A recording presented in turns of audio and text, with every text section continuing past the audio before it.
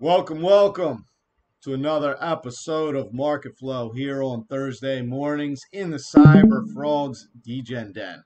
You know how it's going down.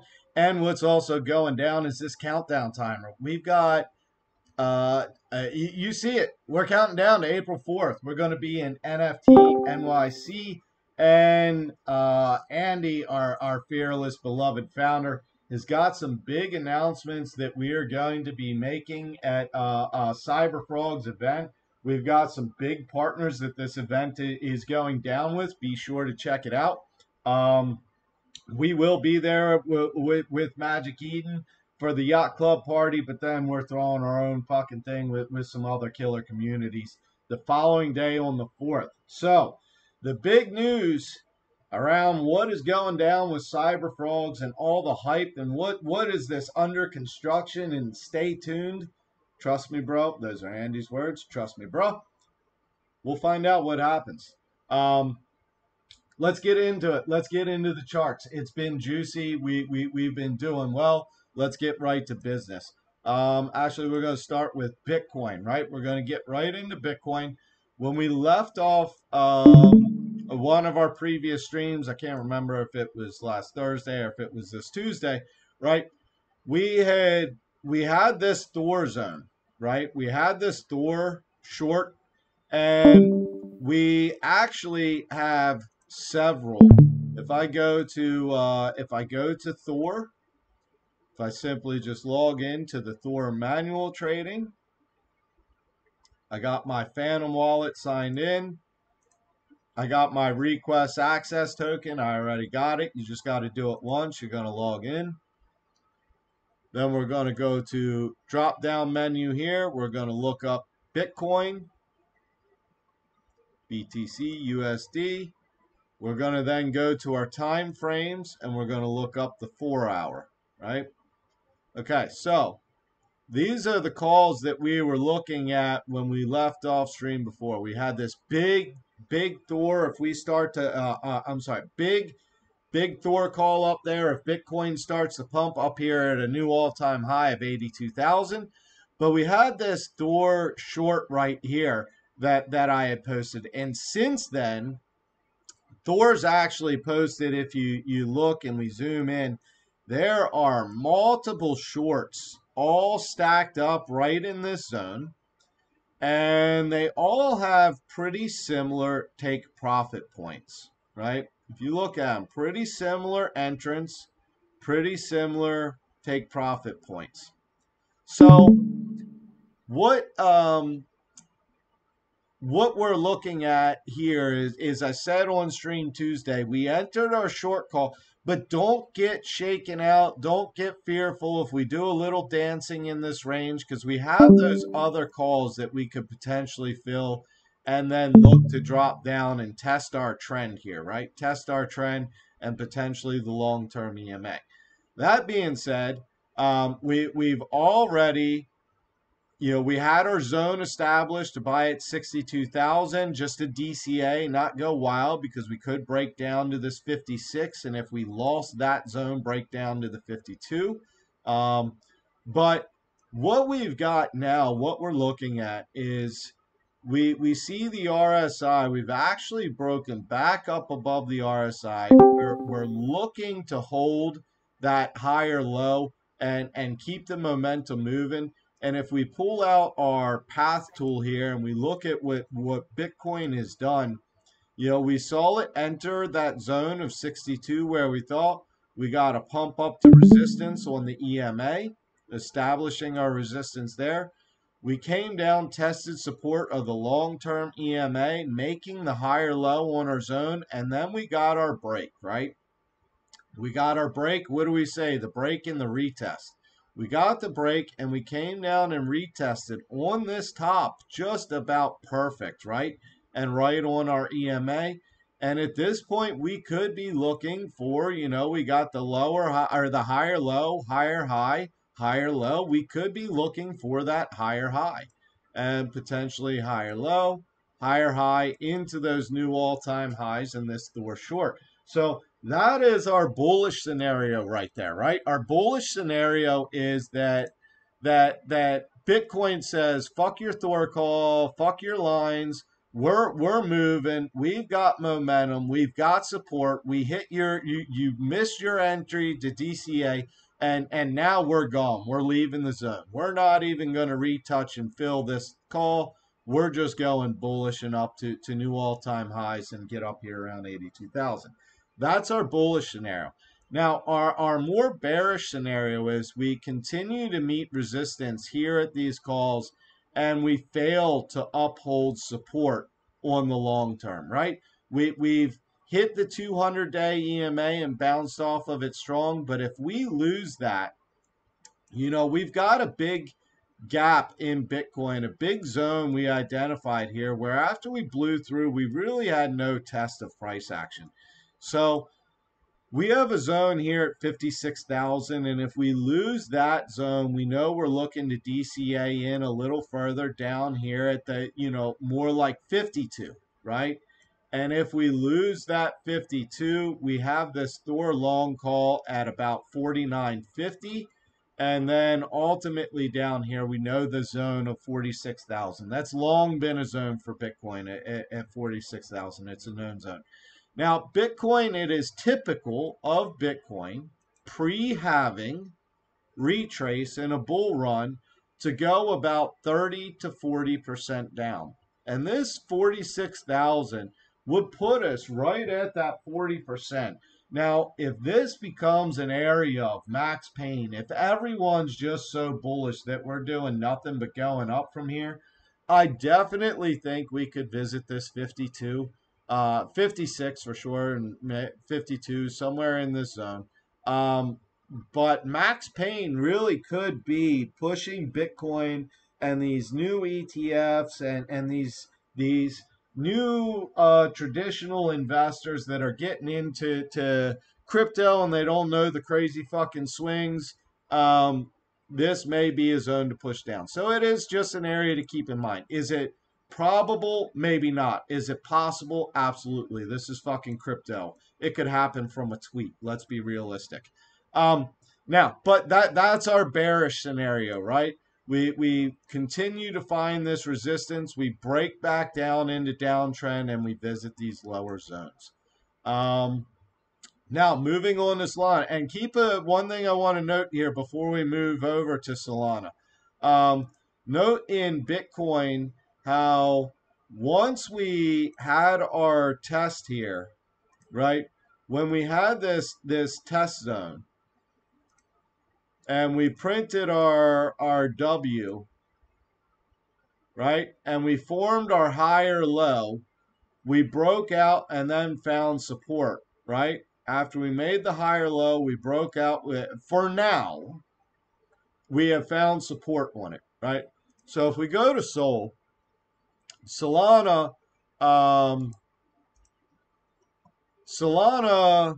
we have a long call still in play. Remember that Thor long we had here did fill. Congrats if you took that. And then I called a short. It was on our other Sol chart. But if you had taken that short entry and rode it right back down to this, congratulations. That was a nice move. And then it moved right back up. So we've seen this has been a nice range. But that was a perfect short zone for Sol that we took on our own TA as a call. Anyway, moving back to Thor and what we're really seeing here. We do have some short calls, right? If we go back into Thor and we scroll up and we go to Solana and we bring up Solana, you see there's asterisks. That means there is calls. We're going to bring up Sol, and again, we're going to stick to the 4-hour chart. When we look, you see we've got, what is Solana going to do? We don't know. We don't know if we're going to break up or if we're going to break down. But what we do know is what to do if we break up, right? We know what to do if we break down. So let's go look at it on the charts. What we're going to do if we continue up is we're going to look for this Thor short. I don't know why I'm missing my zone there. Let's see what the take profit on this one is. So I have my entry point somewhere around 200, enter 200. 187 is my TP zone. So I'm going to just draw my TP zone on here real quick.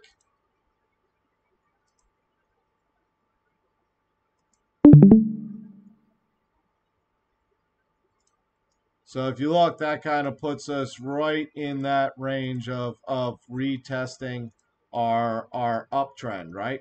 So pretty good range, but we've got another big one for Sol sitting up here at 240, and the take profit point for this call, if you look, comes back and tests the last high. So again, if we get this the bullish scenario,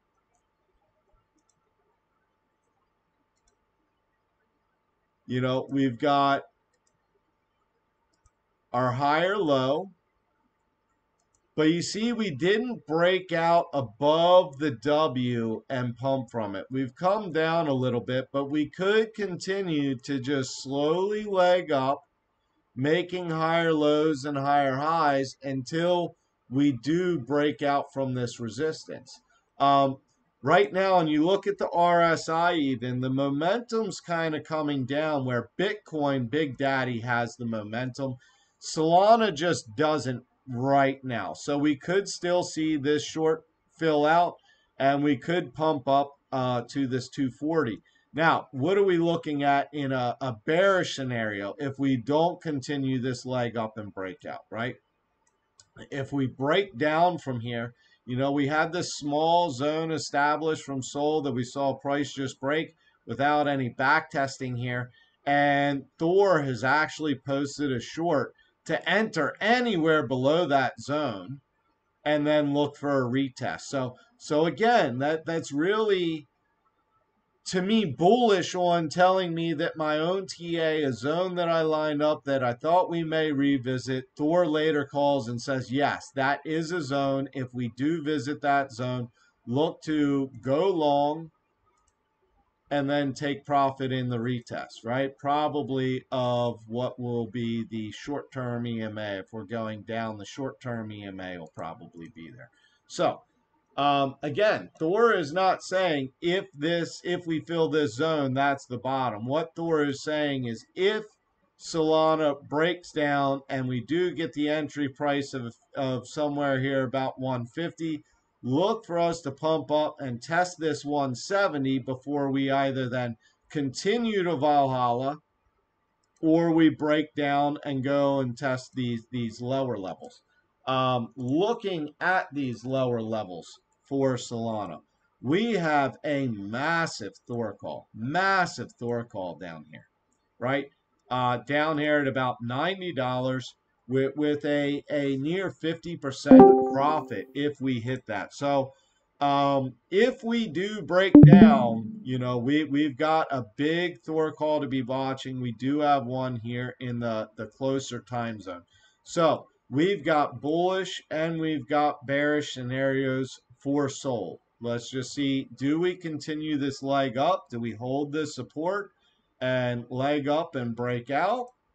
Or do we get the break and the retest of these and look to go down more in a bearish trend? We'll find out. That's why we have our zones. That's why we have our lines.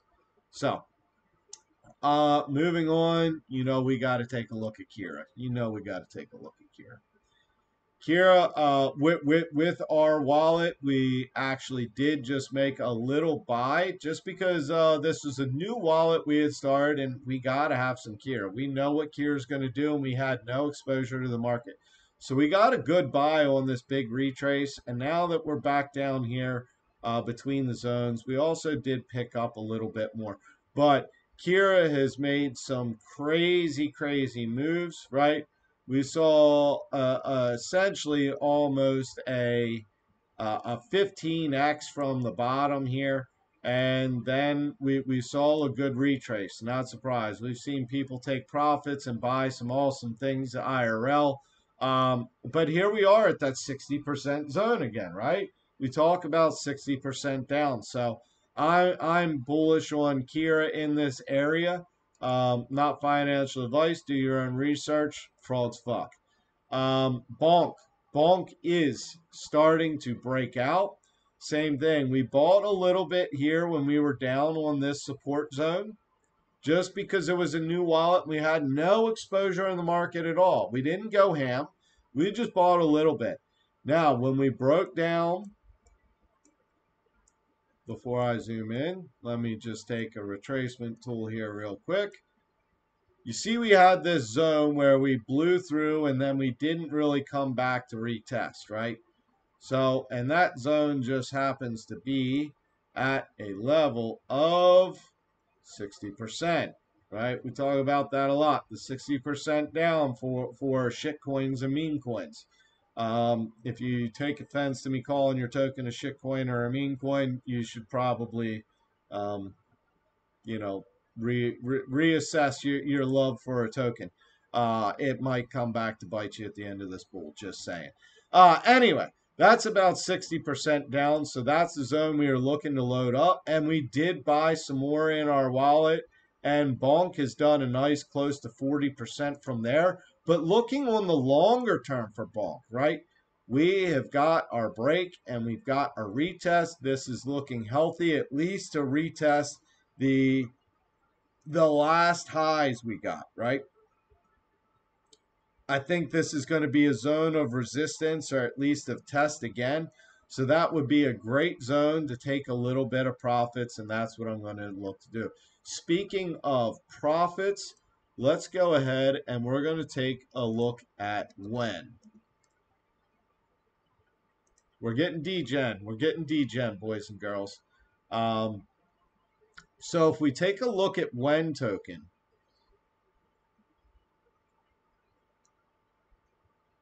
right? Same thing. We didn't have any exposure in the market when we started this wallet. So I bought just a little bit here on the break. I should have taken profits here because I knew it would be resistance, but I didn't because I still have, I know we're in somewhat of a large, but an accumulation range in the market at this point, right? I really do believe we're just going to break up. So we had this zones established down here where we were bouncing and just kind of never really filling, but kept touching. So we are keeping an eye on them. Those zones up here from our pump, we're down to 60%. 60%. So we got down to our 60% zone. We found the higher low. We made a buy with our wallet, right?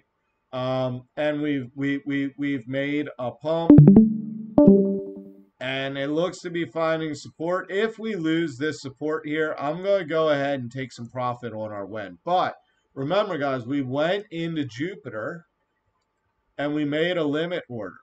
We put a limit order to take profit on when for us. So hopefully that fills. But yeah, this is what we're looking at for the market. I've been going degen, and we've been doing awesome with it. So I got to bring it up. Not financial advice. Do your own research. We're getting into the dark and the dirty, you know, when we're talking about cock. But you can't ignore it. This looks like a fun coin. Meme coins are ripping. And the fact that they are launching a bit of a narrative today and telling us what this kind of meme to earn is going to be, we're kind of excited about it. We had to get involved, right? So we bought here on support, and we actually took profits on our cock coin all the way up here in this pump.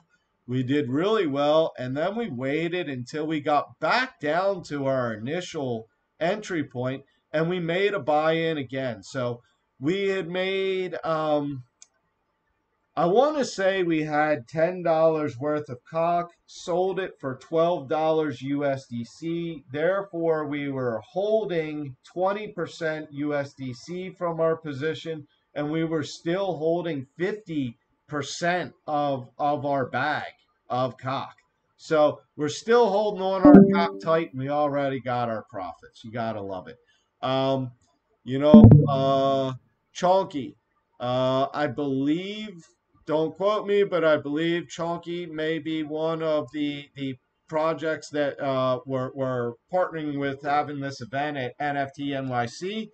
But Chonky, we talked about Chonky last week, so we're going to revisit it again real quick. You know, again, we grab our measurement tool, we come down. This one actually took a little bit bigger retrace, that 66, 67. But remember, we said shit coins, meme coins can often take that 60 to 80, right? So this still looks to be in the zone, especially if we hold this higher low. And it looks like we broke our downtrend with some volume. Look how perfect we hit the bottom of the zone there. And we said if we continue to lose these zones, this is the next area we're looking to load up, right? So keep an eye on that. But the auto contract has been performing amazing. If you don't know about the auto contract, anyone and everyone on Solana can use it. You don't need to even have a cyber frog to use the contract.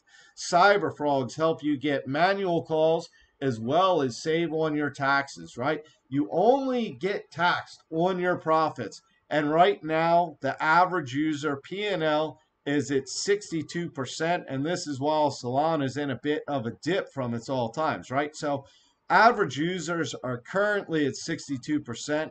We're still at 3.5 mil TVL locked, and the contract, you can see it buys, it sells, it buys the dips and it sells, it buys the dips and it sells. So the contract has been performing amazing.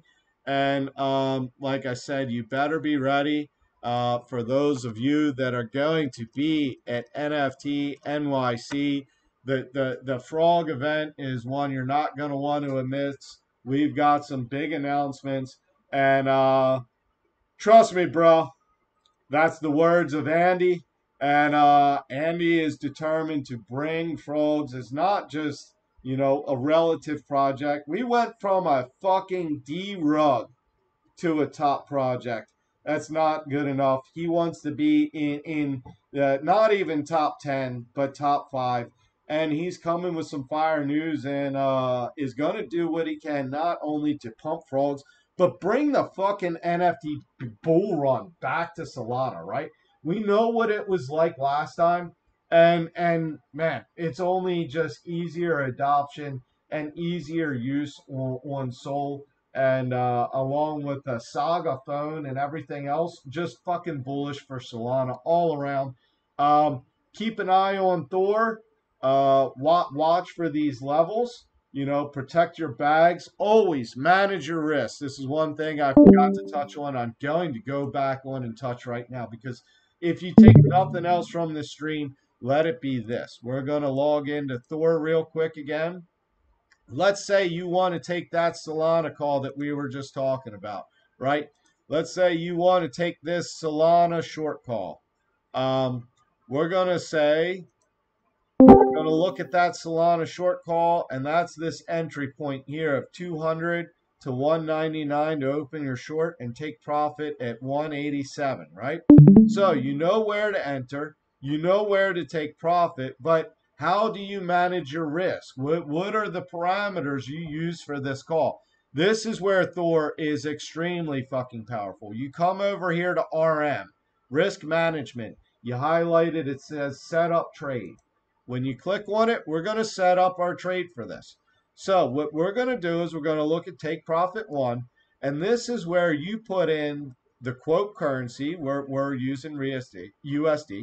What is the amount you are willing to risk on this trade? This is where your own risk parameters come in, guys. You got to manage your portfolio by only using a certain piece of your portfolio, a certain percentage per trade. And then of that trade, you're only willing to risk a certain percentage of that trade, right? That's portfolio risk management and trade risk management. After you've established what your portfolio risk management is, right? Let's say you've got, you know, your trade is you're willing to use $50 in an individual trade. Well, your risk management, you're only willing to lose $5 of that 50. All right, let's calculate. I usually just go here into the median zone of Thor. But now I know I'm going to sell 0.55 Sol at 199, and I'm going to buy back that 0.55 Sol at 187 to take profit, or I'm going to get stopped out at $208 for a loss, a stop loss of only 5. That's how I manage my risk. Let's take this example again, but let's go down and look at this Thor long call, right? Because this is a nice juicy. Maybe you don't like shorts. You're just trying to find good entry points to buy Sol, right? So we're going to look at this Thor long call with this entrance zone between 148 and 153, right? That's what we were looking at here, this zone. So if we want to take that call, we're going to do the same thing. All right, I want to take this Thor long. How do I set up my trade? We go to risk management. Risk management, you know what? I've got a little bit bigger trading bag to work with. I'm willing to lose up to $10 on this trade.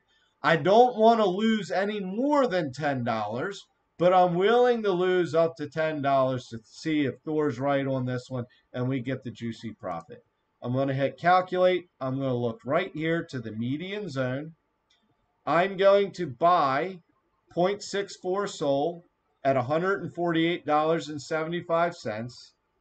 I'm going to set a sell at 0.64, or I'm sorry, I'm going to set a sell at $169, and I'm going to set a sell at 133. So now that I've bought 0.64 Sol at 148, I have a sell at 169 and a sell at 133.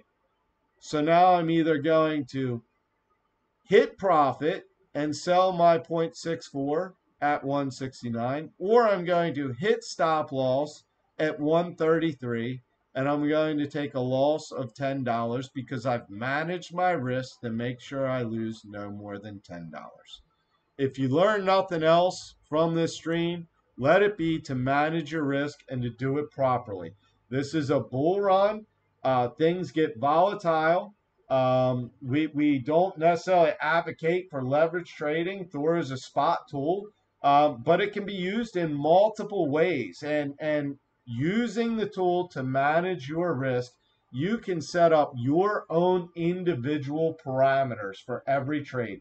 And this is probably the most powerful tool that I have found when it comes to trading. It is just the Thor tool. It gives you not only entries and exits, but it tells you how to manage your risk, which you can be a profitable trader by proper risk management and finding yourself on the right side of probability. That's exactly what Thor does. Marketflow helps you find the flow and navigate these waters and kill it here in crypto. I thank you for joining us on this Thursday morning. Frogs fuck, Thor Prince, and we'll see you in New York. Let's go.